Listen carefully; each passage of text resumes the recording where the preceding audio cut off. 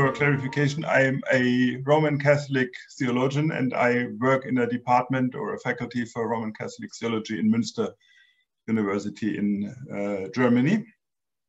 And I see my colleague Pavlos Mitsnyuk here, whom I want to congratulate because according to the old calendar today is St. Peter and Paul, so it's your name day today. All the best. Maybe if there are other Peters and Pauls, the congratulation relates to everybody who is named Peter. Thank you, Thomas, and thank you for being with us. Thank you for having me, for inviting me.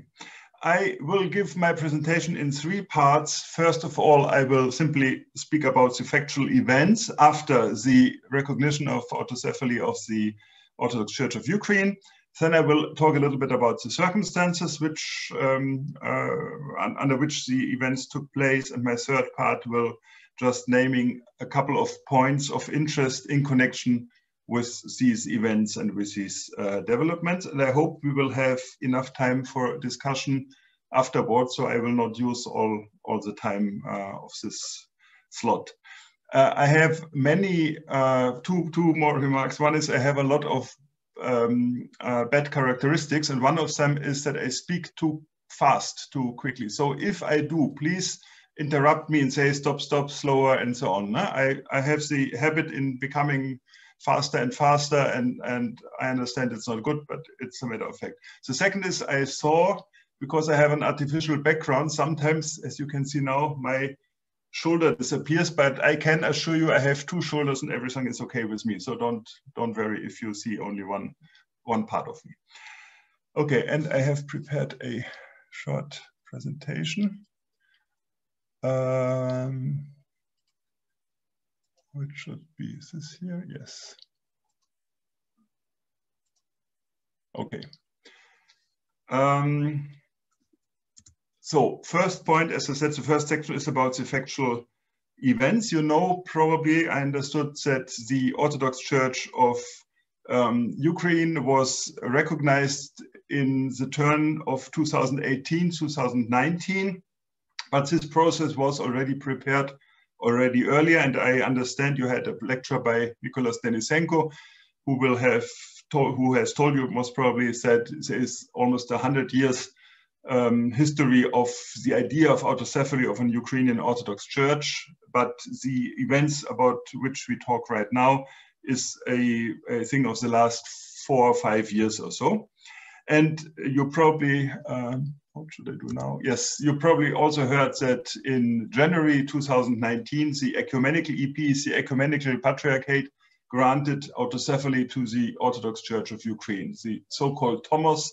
So the deed, the document, was signed by the Ecumenical Patriarch on January 5th in 2019, and it was given to the head of the new church, Metropolitan Epiphany, on the next day, on January 6th. That means in these days, 5th and 6th of January 2019, the official recognition of the independence of the autocephaly of the Orthodox Church of Ukraine took place. I'm speaking not today about, as you understood, about the inner events within Ukrainian Orthodoxy, but about world Orthodoxy. So the next most important thing was in October 2019, 12th of October, when the Church of Greece, the autocephalous Church of Hellas, recognized the Orthodox Church of Ukraine. The next is a couple of weeks later, the Patriarchate of Alexandria, one of the 4 ancient patriarchates, recognized the Orthodox Church of Ukraine.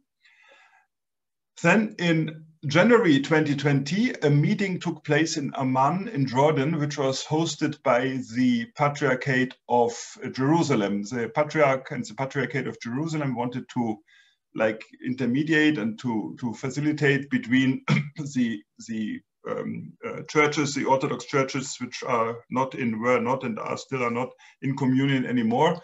But it was insofar not a success as especially representatives of the churches which had acknowledged and recognized the Orthodox Church of Ukraine did not show up.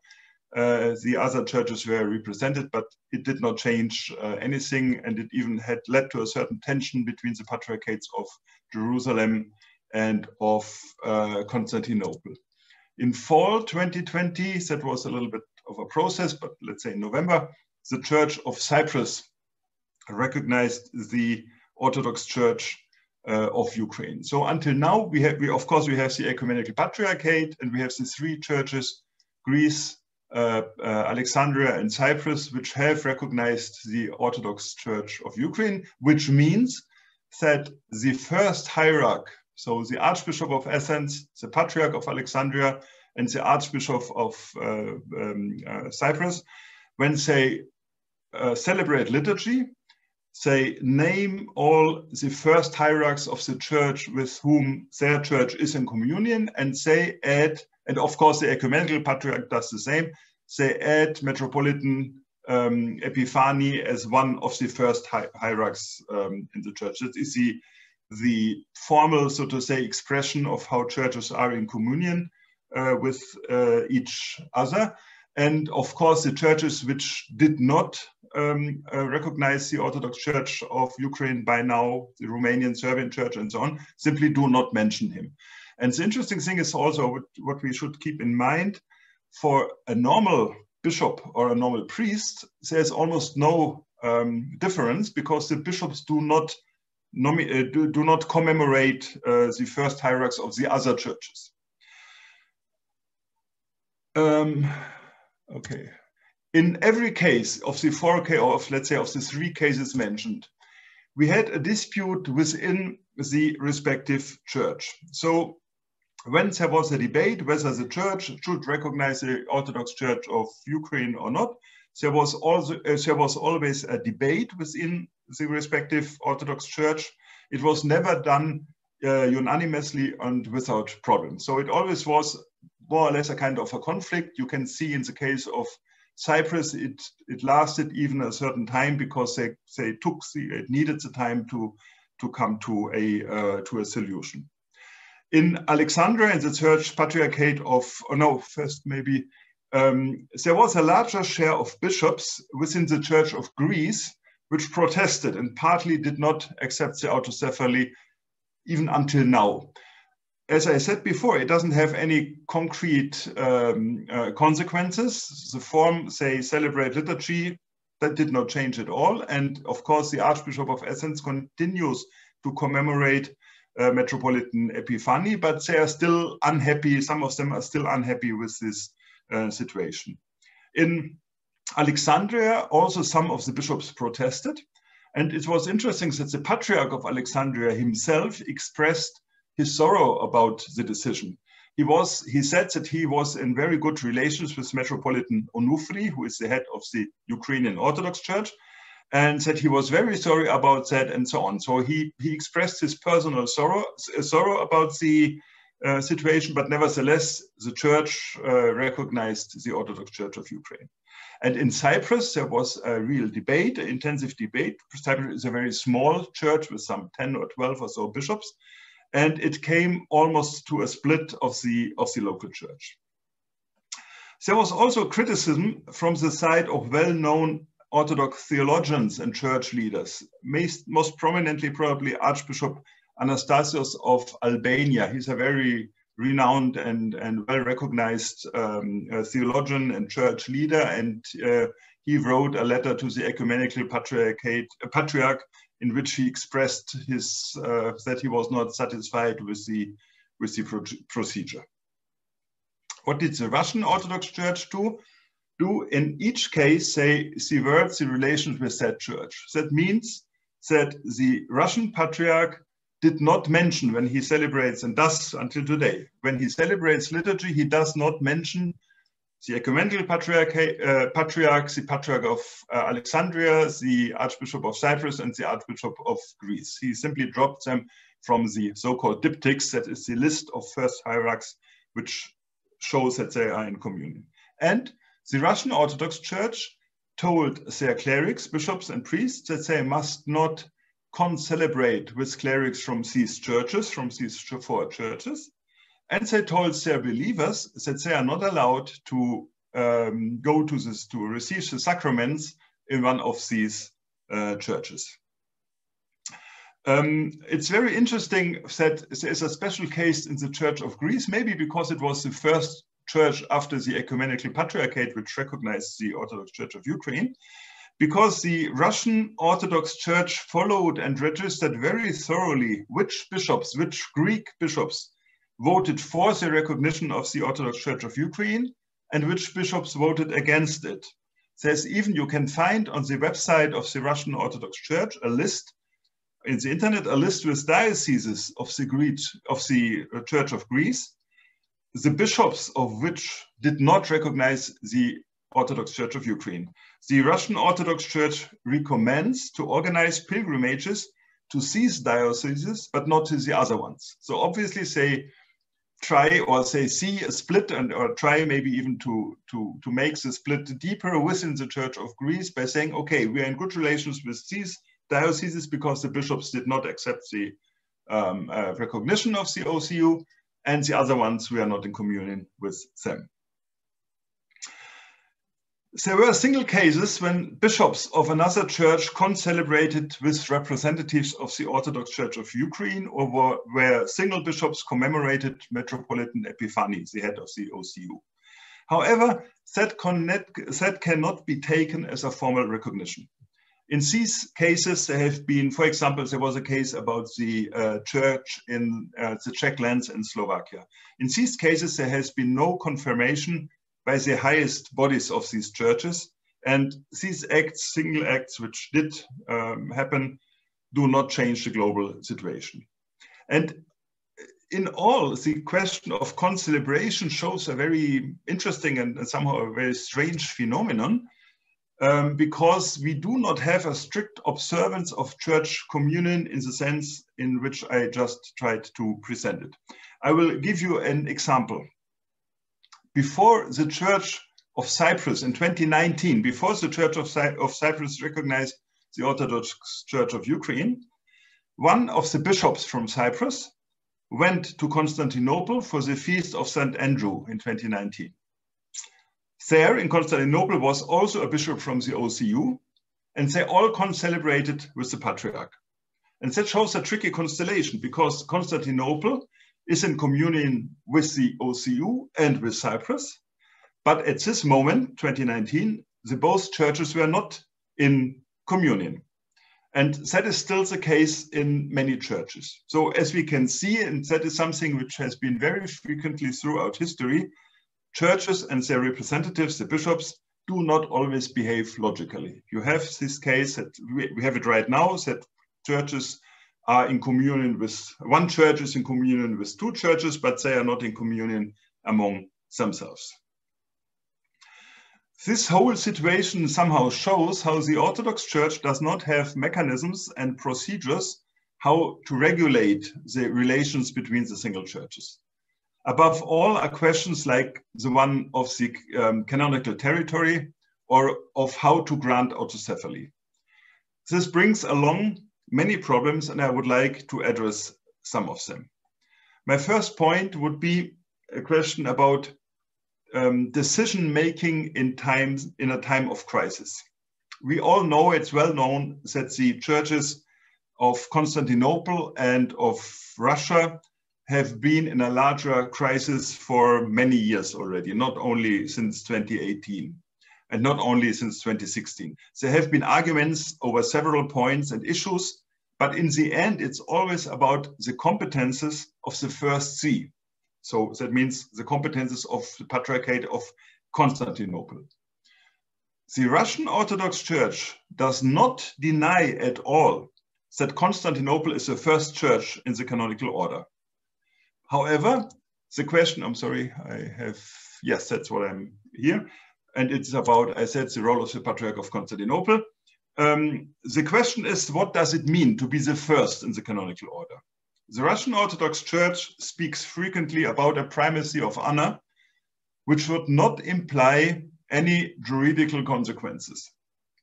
It is just that the Patriarch of Constantinople, according to the Russians, or his representative, has the right to preside over meetings and liturgies, to convene synods and meetings, but in agreement with the other first hierarchs of the Orthodox churches. So it's the, as you call it, the primus inter pares, the first among equals. But according to this standpoint of the Russian Orthodox Church, the Patriarch of Constantinople is not allowed to make decisions by his own.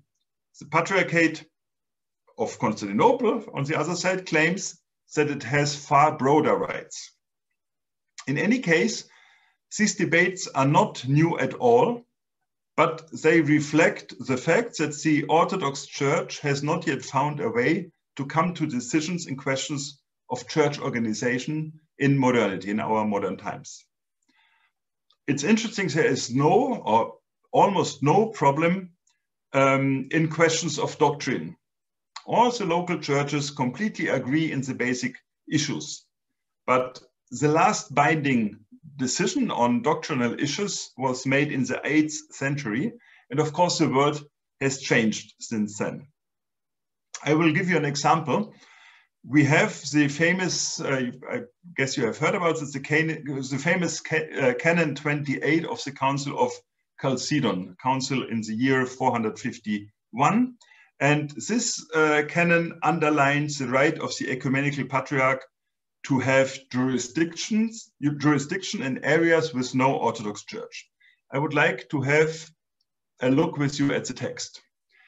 So said, it says, the canon says, so said in the Pontic, the Asian, and the Thracian dioceses, which means here not church dioceses, but provinces of the Roman Empire, the metropolitans only, and such bishops also of the dioceses aforesaid, as are among the barbarians, should be ordained by the aforesaid most holy throne of the most holy Church of Constantinople.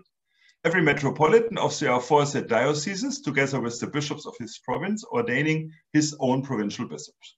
So it says the Patriarch of Constantinople ordains the metropolitans in Pontic, Asian, and Thracian dioceses, and the metropolitan himself ordains his bishops. So not every bishop is ordained by the Patriarch, but only the metropolitans. And also such bishops as are among the barbarians should be ordained by the Church of Constantinople. So the ones in the three mentioned provinces, and the ones who are among the barbarians, meaning who do not belong to the Roman Empire. That is the base by which the Patriarchate of Constantinople says we are responsible for the church in places where there is no proper Orthodox Church. And now, of course, we can, we have to ask ourselves, what does that mean in the 21st century? So for example, here where I am right now in Germany, is that among the barbarians? According to the interpretation of Constantinople, one would say yes. But of course, it is very difficult to organize a church in the 21st century with the ideas and the terminology of the 5th century. Okay, that we had. The next is, yes, you have probably heard that for resolving such problems like the jurisdictions, the Orthodox Church had initiated a process of convening a pan-Orthodox council in the 20th century. The process was started by the Ecumenical Patriarchate, and it lasted almost 1 century. Of topics which should be addressed. This list was reduced step by step in many preliminary meetings, and it was decided not to discuss any topic which a consensus could not be reached. When the council convened finally in 2016, only 6 topics were discussed and respective documents were accepted. The list of topics was around 100 topics. Among the issues, the topics which did not make it to the council, since the first hierarchs could not agree on them, was the text on how to gain autocephaly. The Orthodox churches wanted to find a consensus on this question, but they did not succeed.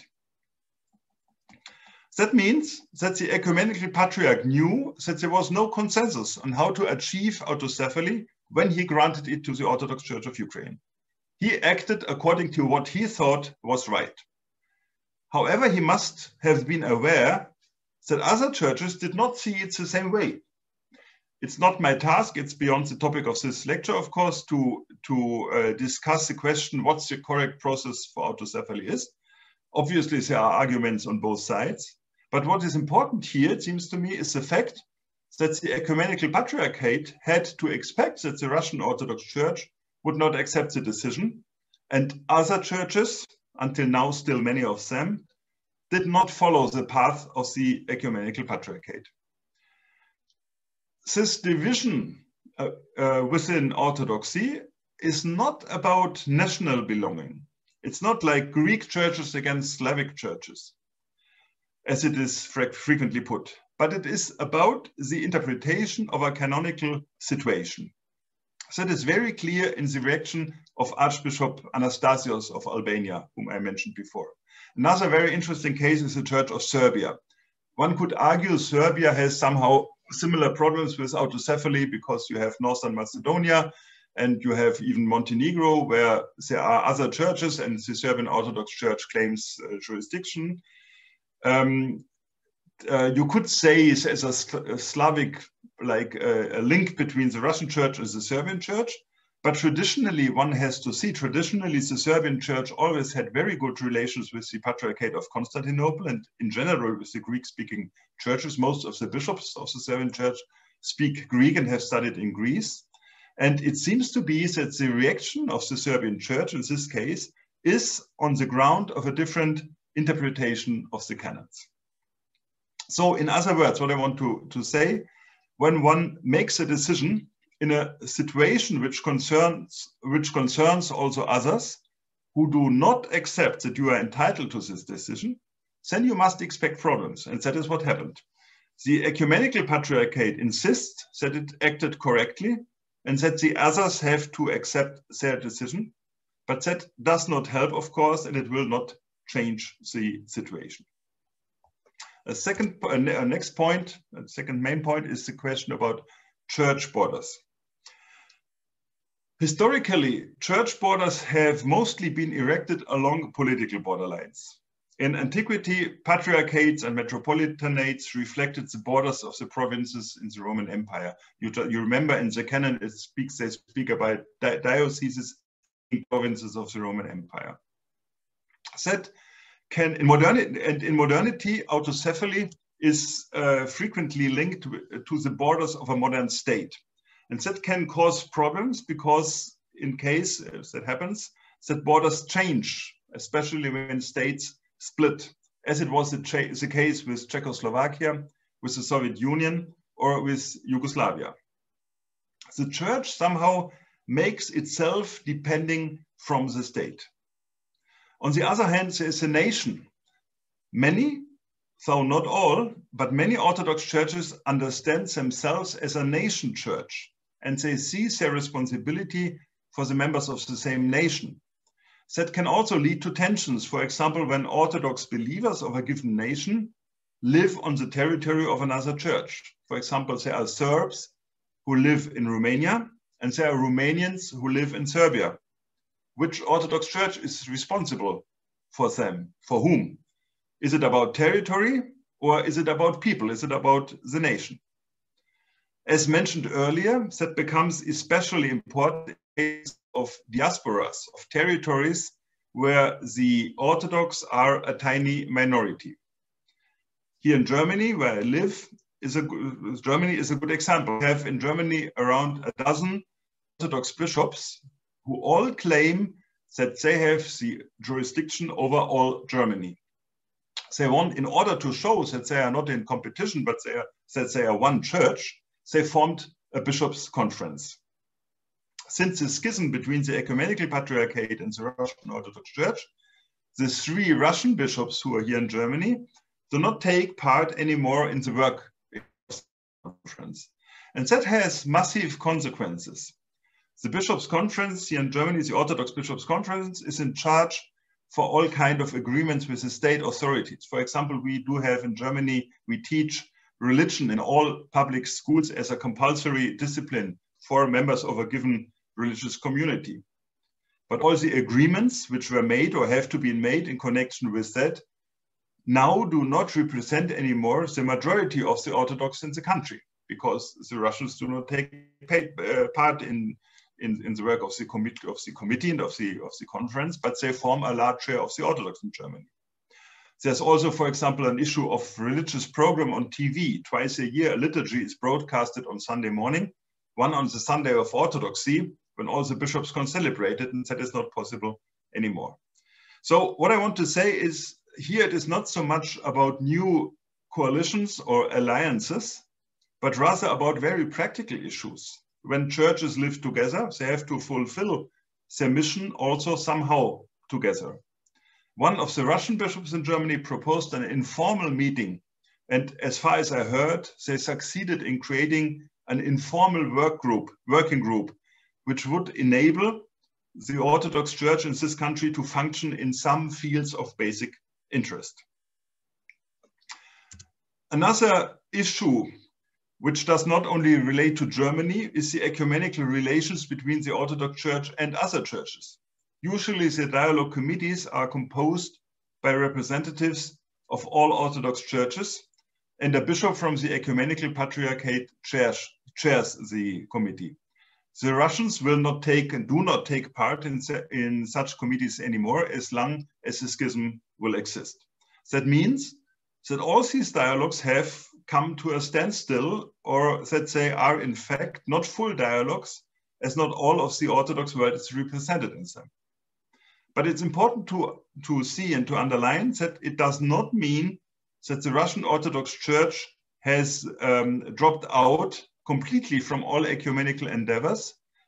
They do it similarly to the Roman Catholic Church. They prefer bilateral dialogues, which they continue to entertain.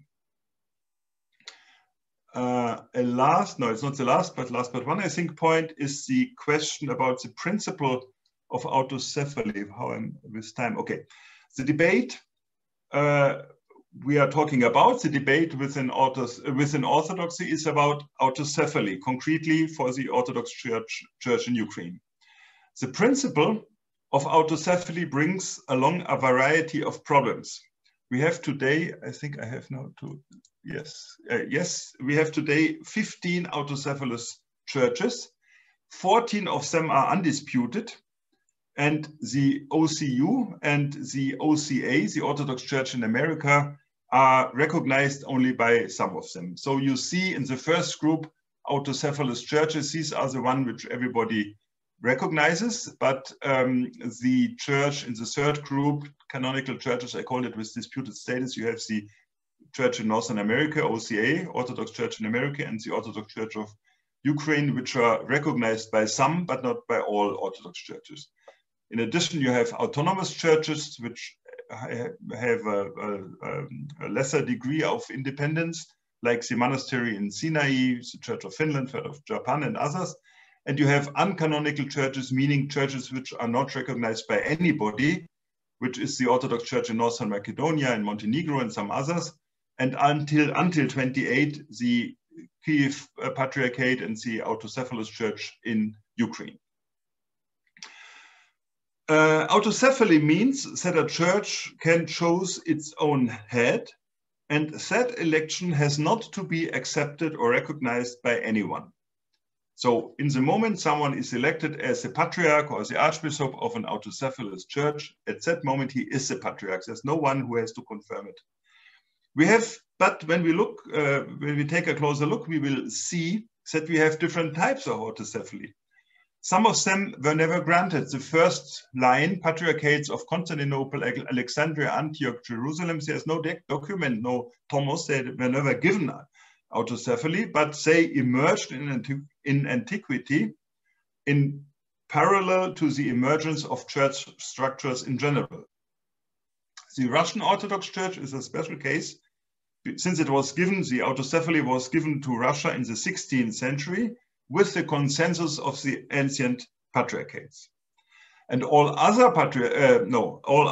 autocephalies, which we have here on the list in the first section, emerged in the 19th and 20th century. It is interesting that the Ecumenical Patriarchate makes the differentiation on its website. When you look for the Orthodox churches on the website of the Ecumenical Patriarchate, you will find three categories: the so-called old patriarchates, newer patriarchates, and autocephalous churches. These are the three categories. So they even recognize, and it's historically, of course, it's true and clear, that there are like older and newer churches. It's interesting, in fact, in terms of being a church, there's no difference. Even a very small church like the one in Poland or in Slovakia and the Czech countries has in a meeting the same weight and the same possibility to vote for or against the question as very old and very large churches, Constantinople, Russia, Alexandria, Antioch, and so on. The list you see here is about the churches as they exist today. In history, there have been other churches, autocephalous churches, which do not exist anymore, or which exist in a different form. The church, for example, of Ohrid or Achrida is an example. It was an autocephalous church from the 10th until the 18th century. The place Ohrid is today a city in Northern Macedonia, but the tradition of the Ohrid church is claimed by several other churches, by Serbia, by Bulgaria, by Northern Macedonia. And a little bit a different additional topic is autocephalous, which did exist, were extinct, did not exist for a time, and re-emerged again. So it shows somehow that history does not happen in a straight line. The Church of Kiev is a good example. Today, at least 4 bishops claim to be the metropolitan or the patriarch of Kiev, and each of them has a certain point. They all relate to the Christianization of Kiev in the 10th century. That shows very clearly that historical arguments can be found for almost every position, and that therefore they can never be convincing. History can serve as a justification, but never as an evidence. I would like to add that from a theological point of view, one could argue that autocephaly is a secondary category. The local church, theologically, ecclesiologically, the local church is the diocese or the eparchy headed by a bishop. Many people experience the parish as the local church. Local church is where I go every Sunday. That is my local church. No? That is where people encounter regularly the church. But the autocephalous church, similarly to the bishops' conferences in the Western church, is a level between the local church and the universal church. And it's interesting that an institution which is ecclesiologically weakly founded has become so important in ecclesial life. In all cases of granting autocephalous, the political factor has played a decisive role, and it continues to do until today. This is also an indication for its weak theological foundation. Because political circumstances changed over the centuries, the autocephalous have very different shapes today. Some of them comprise vast territories, like the Patriarchate of Alexandria, for example. Alexandria has the jurisdiction over all the continent of Africa. So many, many countries, many different cultures, everything in the Patriarchate of Alexandria. And you just have to mention or to think of Alexandria, of the Patriarchate of Alexandria, when if somebody says Orthodoxy is always national churches, Alexandria clearly is not a national church. Others have territories with just one state, sometimes a relatively small state, for example, the Church of Albania. And some have a few states or a few countries, like the Serbian Patriarchate, or the church with Serbian Patriarchate claims jurisdiction over 7 countries today, and the Church of the Czech lands and Slovakia, as the name says, 2 countries, Czech Republic and Slovakia. Autocephalous churches also differ in other elements. Some of them are patriarchates, others are led by an archbishop or by a metropolitan. Some of them have the right to erect dioceses in other regions than the ones where they are located. Others do not have that right. That creates a large problem, as I mentioned already, in the diaspora, where you have several bishops responsible for the same territory. It was interesting when the council in 2016, the Holy and Great Council of the Orthodox Church in Crete took place. On the list of participants, there were 4 bishops, theoretically. There were 3, in fact, 4, if the Russians would have come, bishops with the title Bishop of and all Germany. So you have 4 bishops who are in communion to each other and who are not in competition, but who are bishops of all Germany. And if you are an Orthodox here in Germany, you are like, if I would be a Greek in Germany, the Metropolitan in Bonn would be my bishop, and my neighbor living in the same place, who is Bulgarian or Serbian or Romanian, would have another bishop. So it's not about, in the diaspora, about territory, but about national belonging. Because of all these reasons, there's no clear notion of autocephaly. The term can mean many different things, and it is necessary to define what is meant in each case. I come back to this list, and I would like to discuss, coming slowly to the end, the last point. That is the question whether we can speak about a schism in Orthodoxy. It is a very strange situation. Moscow has interrupted communion with the 4 churches which recognize the Orthodox Church of Ukraine. They, however, did not, and they still commemorate the Moscow Patriarchate. All of these churches commemorate the Moscow Patriarchate. The first hierarchs do that, as also does Metropolitan Epiphany of the Orthodox Church of Ukraine. There was a well-known Greek bishop who said publicly that the Ecumenical Patriarch is still in communion with Metropolitan Onufri, the head of the Ukrainian Orthodox Church, since he, the Ecumenical Patriarch, commemorates Patriarch Kirill, who is in communion with him, with Onufri. As I mentioned earlier, all the bishops, not all the bishops in the churches which recognize the OCU did accept that act. However, as I said already, it has no consequences because only the first hierarch commemorates the other first hierarchs. In any case, there's no strict logic. I mention this fact since it points to the question of coalitions and alliances, which is in the title of my presentation. There are coalitions and alliances, of course, but they do not follow a strict line of logics. In many cases, they are dependent from coincidences. I would argue that what we have right now is a split within Orthodoxy. But as frequently in history, it is not so clear who is on which side and why. The reality is much more complicated. By the way, this is valid also for the faithful and for the priests, not only for the bishops. In all cases of splits which we have today in Ukraine, in Moldova, in Estonia, and in others, we have people who attend both churches, which are officially not in communion, and priests who openly or not so openly concelebrate with priests from the other denomination. Schism is a word which we use to describe a reality, but we must be aware that in church history, that reality was frequently not given, or at least it took time. So one could say that schism is not an event, but more like a process. I will come to my conclusion. What does that mean for the situation? We have, yes, so I can stop the presentation. We have 2 rivals, the Ecumenical Patriarchate and the Russian Orthodox Church on different sides. That's very obvious. A small group of churches joined the Ecumenical Patriarchate by recognizing the Orthodox Church of Ukraine. Another small group, Serbia, Poland, Georgia, and perhaps some others, joined the Russian Orthodox Church by now verbally. But the largest group of churches stays undecided. It seems to me that this could be an advantage. If all the Orthodox churches would join one side, we would have a real and a deep split in Orthodoxy. The churches which are in communion with Constantinople and with Moscow are the ones which can contribute to a resolution of the situation.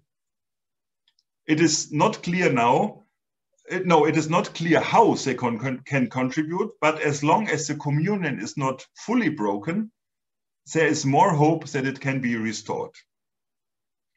But as we can see, the new coalitions do not follow the lines which one could expect. There's a broad range of opinions and standpoints almost within every church.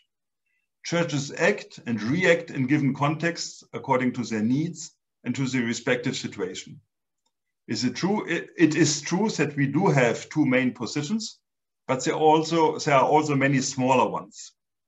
I think that can give us hope insofar as it would be wrong to speak about two front lines which are stable and which stand in confrontation with each other. I told you in the beginning, I'm a Roman Catholic theologian, and as such, I have, as you say in English, as an English expression, I have no pony in this race. So it doesn't concern me personally, so to say. But for the Roman Catholic Church, as for any other church and for any Christian, I would say, it should be an imperative that we hope and pray that other churches do not split and that divisions be healed. The split in Orthodoxy is a reason for sorrow and for sympathy with the Orthodox, and perhaps also a warning for us Catholics. We think that the unity of our own church, the Catholic Church, is very clear, but in fact it is not. But that is already a different issue, which I'm not going to talk about today. Thank you very much for your attention.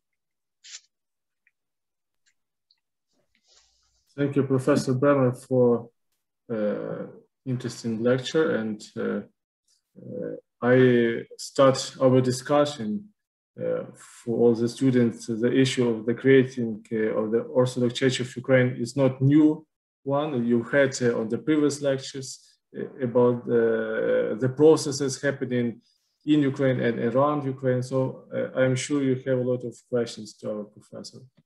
Please raise your hand or switch on your microphones.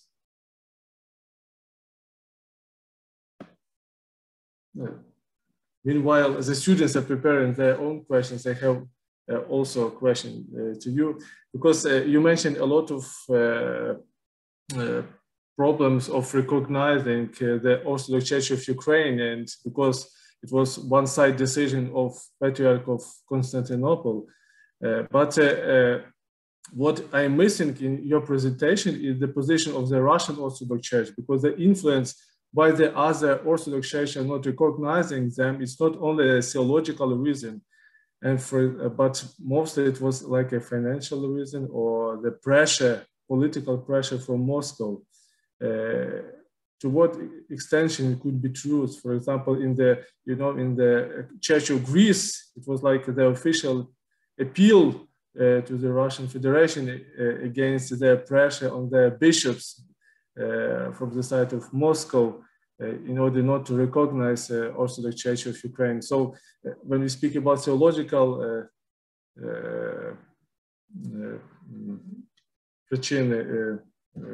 about theological issues, is also we have many like a political or geopolitical directions. It doesn't allow to the Orthodox Church of Ukraine to be recognized. What do you think about this? Thank you. It's a difficult and a sad issue. I mean, first of all, when you said there was a lot of financial influence, my first question was, how do you know? You read newspaper and you listen from journalists, but we don't see these flows. And for example, I know of course that there was an issue in the Church of Greece, but the Church of Greece did recognize the OCU. And for example, where I know people a little bit better, for example, I think I'm familiar with the events and with the developments in the Serbian Orthodox Church. Of course, Serbia is in a special situation, and the Russian state has a special interest in Serbia and so on, and church issues play a role. But the bishops I know and the people the theologians with whom I speak, for them, it is indeed something else. It's not this pressure. So I understand it exists, but I'm not an economist, but I'm a theologian. So I'm more interested in the theological reasons. And I think according to I mean, if you say there's a lot of pressure and there's a lot of money being paid, why did, for example, Cyprus, where the Russians have a massive interest and a lot of money, why did they recognize the church? They would be the first not to recognize the OCU. So you must give me a good explanation why these churches did not recognize them and these did recognize them. And I don't see it. So what I want to say, yes, there is influence, but I do not see any evidence that it is successful, or that The Russian influence is the main point. The main reason for these churches to recognize or to not recognize the new church, the Orthodox Church of Ukraine. I repeat, I do not doubt at all that the Russians have interest and that the Russian diplomacy massively intervenes, no? But it's not successful. Pablo, you raised your hand. Yes, thank you, Thomas, for this very interesting lecture. I have a question.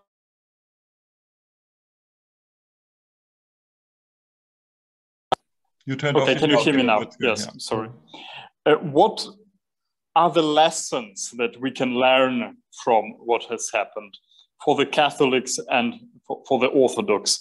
Like in the Catholic Church, like we have some tensions between various bishop conferences, yes, in the US, in Germany, and perhaps one of the solutions would be to give more freedom to bishop conferences to be independent in their decisions.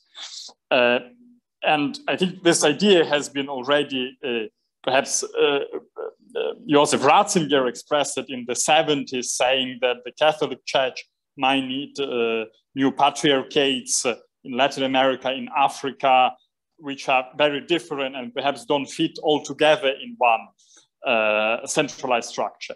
So what can Catholics learn from this mess within the Orthodox world? And also the question about the Orthodox. A Ravenna document was probably one of the first times the Orthodox, or at least the churches that sent their theologians to a Ravenna meeting, recognized the need of a primacy within the church. Yes, so they always recognized Rome or Constantinople as primus inter pares, but Ravenna seemed to be like a step toward a more robust recognition of the primacy. Today, when Constantinople is criticized by the Russians, by Serbians, by other churches as being perhaps too authoritarian, will it dissuade other Orthodox churches in pursuing this deepening of discovery of the need of primacy to the Orthodox Church? Or maybe on the contrary, since there is no way to solve this problem, yeah, at least nobody can indicate us, okay, in order to solve the problem with Ukraine, you need to do ABC. Will this condition of crisis lead to a new rethinking within Orthodoxy about how to keep the unity between the autocephalous churches? Thank you. Yeah, thank you. It's very funny indeed that we have now, I mean, we have all this idea and traditional ideas. The Catholic Church is like monolithic authoritarian and the Orthodox Church is like synodal and so on. And nowadays there's criticism by the Orthodox. The Patriarch is too authoritarian, and in the Catholic you find criticism, the Pope is not authoritarian enough. Now we are too, the Catholics, we are too synodal and they are too papal. No? So it's somehow absurd. As for your question, what the Orthodox can learn, I'm of course not the person to be a master for the Orthodox and to tell them what they can do, but I will simply quote an Orthodox colleague of mine, whom I invited, like when it all started, to my class, and we discussed about primacy and synodality and so on, and he said, well, in the given situation, we Orthodox see that we would need a primate. How good it would be. Of course, he does not speak about infallibility and absolute power and so on, but a service, the primacy as a service, that's the traditional expression, service to unity.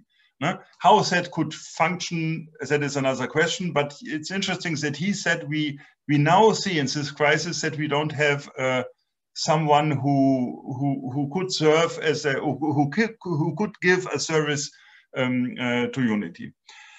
I think, and that's all I want to say about what the Orthodox can learn, so to say. I would mention two points in answering your question. One is a very simple question, which is, I think, it looks only simple, but it's much more, it's not banal at all. It's much more complicated. What is unity? it's not so simple to answer what unity is. I mean, what means unity in the Catholic Church? You have a church of 1.4 billion members, and of course we're all in union. But if you, as you said, we have these conflicts nowadays, the so-called synodal path and the development here in Germany, which are very strong, many bishops. And you have other bishops in other countries, here in Germany also, but in other countries who are completely against that, and who many Catholics, many bishops see us, German Catholics, in schism already, and so on. So somehow, yes, we are all in unity, we are all in unity, but how do you see, how can you experience that unity? And it's interesting, also, if you ask, what does it mean to be Catholic? The traditional answer would be to be under the Pope. Sorry. Many people nowadays from both wings, so to say, within the Catholic Church would not accept that anymore. And if you look at the Catholic Church, you will see a very, very broad range of different opinions. I'm speaking not only about the Eastern churches and the Latin Church within the Catholic Church, but even within the respective churches, you see a lot of different thing. And it is not so clear to me to say, I mean, we can easily give a formal answer to be under the Pope, to accept the authority of the Pope. But even then you get people nowadays who say, well, the Pope, and when he gives an interview, it's not true. And you can check on websites. I see German websites from, let's say, more conservative Catholics who judge the Pope. And who said, yes, I read, this was very funny, I read someone saying, well, it was last year, there will be an encyclical next year. When it comes out, I will check it and see it whether it's Catholic. Earlier, the Pope could say what is Catholic, what is not Catholic. Now it goes the other way around, and people want to check it. So it's the question, who is Catholic? What does it mean to be Catholic? What does it mean to be in unity? Is not so simple at all. And then we have a large problem, which now came to the surface in Orthodoxy, because let me put it again about the Catholic Church. If we were to sign a document, to sign a text, I believe in, and that is Catholic. I think the only text we all could agree on is probably the Creed, which we pronounce on Sundays in church. But I think it would be impossible to find a platform, a common declaration for Catholics in order to say what is Catholic, what all is Catholic, what is not Catholic. And since we do not demand from Catholics to sign such a paper, we can say, okay, we are in unity. If we would try to define it and to say you must accept this, then we would have the schism immediately within the Catholic Church. And in the Orthodox Church, we are now at this point where it came to the break because of the situation with Ukraine, of the divergent understanding of the competences of the Ecumenical Patriarchate and the way of how to give autocephaly and so on. And now you have the point. And that means for me also, I'm very pessimistic in this regard. I think, as I said in the end, there might be a way if churches like the Romanians, the Serbs, and so on, people within these churches who are interested in the Patriarchates, Antioch, Jerusalem, if they could find a way somehow to bring the two sides, the Russians and Constantinople, together and to find a way, a procedure to discuss these things, they will not find an easy solution. As you said, they will not say 1, 2, 3, and that's what you can do and everything will be fine. But maybe they can come to initiate a process of how to come to a solution. If that does not happen, and I'm quite skeptical about it, if that does not happen, I think, especially in the circumstances in modernity in which we live, there will be no way to come to unity again within Orthodoxy, and I fear that we are somehow that we are the witnesses of a split, of a division, of a schism, like in the 11th century or in the 16th century during the Reformation. So I'm skeptical and pessimistic, I must say. Because there is no easy way, so to say, to come to a solution in this question. Maybe so much. I lost you. Are you still? Ah, yes.